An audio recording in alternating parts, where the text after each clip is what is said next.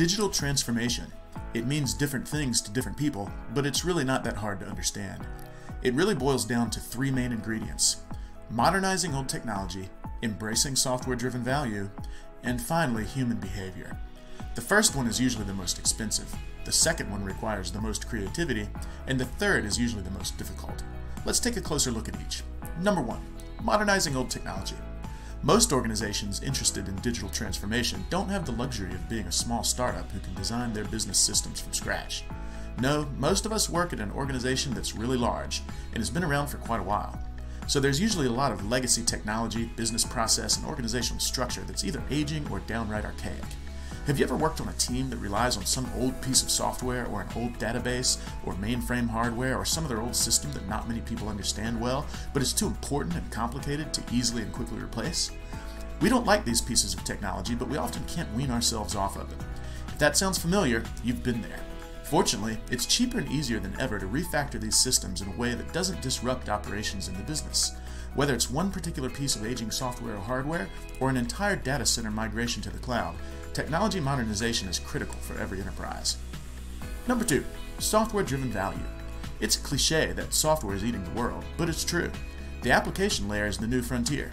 Whether you're building an advanced analytics practice, a new product platform, or automating work, software and technology services are where things get done. These services are also replacing a lot of traditional business functions. Something that used to require expensive infrastructure or a complex supply chain now can be done with a well-designed IT system.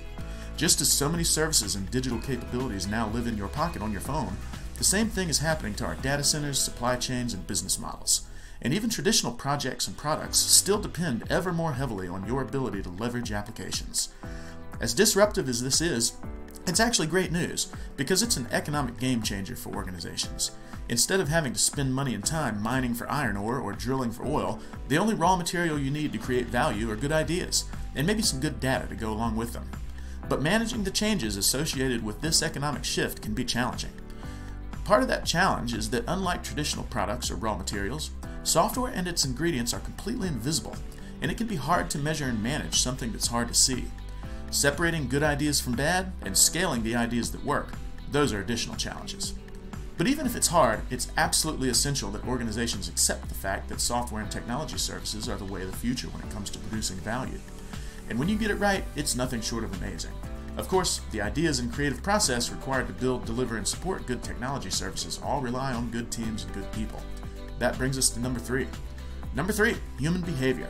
Like I said, this one is the toughest. It's also the one that gets talked about the least. After all, digital transformation is about technology, right?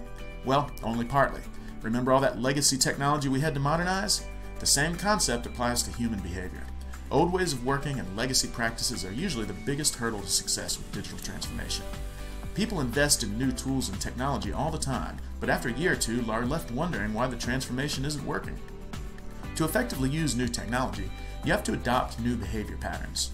By now, these patterns are well known. Agility, continuous workflows, DevOps, security at the source, blameless culture, automation, cross-functional teams, the list goes on. But these behaviors don't happen on their own.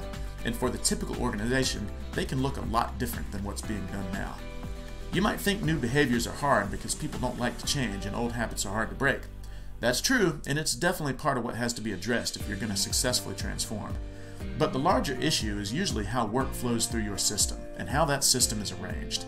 Many teams have never taken the time to visualize or measure how different projects, departments, and roles interact with each other. When you do, you often find enormous conflicts and inefficiencies. Again, this is usually the product of historical conditions and legacy momentum. Business models and management techniques that are relics of a previous industrial era don't work so well in the digital age. And when people are compelled to work in a system of poorly designed incentives, even if they do their very best job, chances are they won't produce the results we want. You have to get incentives right. You have to figure out alignment.